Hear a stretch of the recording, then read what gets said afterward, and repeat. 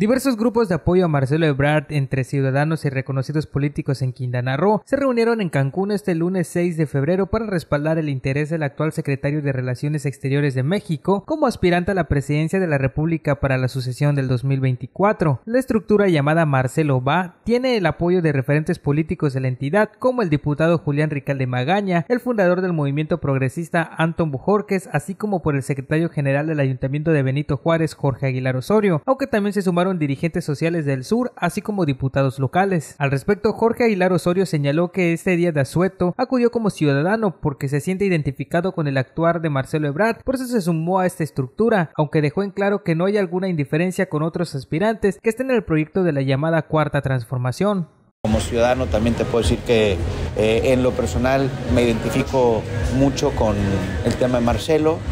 Sin embargo, como lo hemos dicho también desde el principio, nosotros no venimos a dinamitar o a guerrear con ningún otro candidato que esté dentro del mismo proyecto de la Cuarta Transformación. Comentó que en la reunión hubo muchas autoridades, así como ciudadanos que están seguros que Marcelo Ebrard pudiera ser la mejor opción para continuar con el proyecto del presidente Andrés Manuel López Obrador. Vamos nosotros a jalar con quien quede, pero bueno, estamos empujando por Marcelo, creemos que es la verdad es que creemos que es la mejor opción. Hay un buen número de autoridades, como ya lo vieron, de gente que bueno, ha estado permanentemente dentro de la izquierda